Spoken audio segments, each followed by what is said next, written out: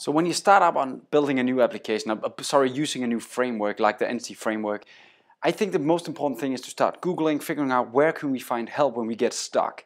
And I think the best place that I've found so far for actually using the Entity framework is this place, the Entity framework tutorial.net.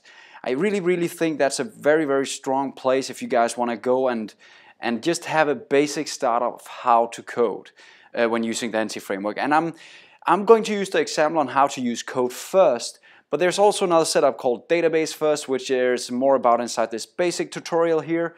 But we're going to use the code first as our guide whenever I want to talk to you guys about a specific area.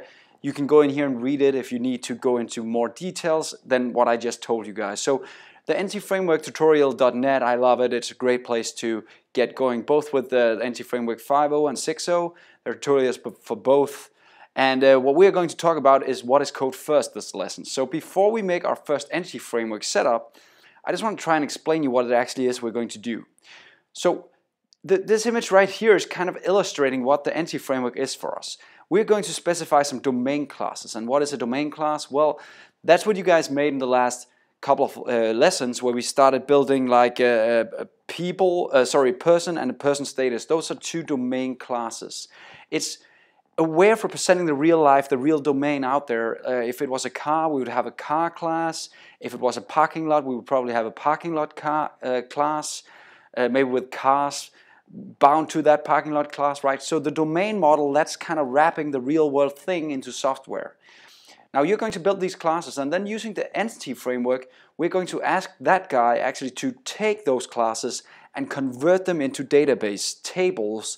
So it's going to, behind the scenes, make some SQL queries, and those queries are going to build a database for you. It's not only going to do that, it's also going to create some tables for you. Not only that, it's also going to add the different columns for you. If you know anything about SQL, it's going to build your keys for you, the primary keys, the foreign keys. Everything will be built for you just by writing C# code and asking it to use something called a context file that's from the Entity framework.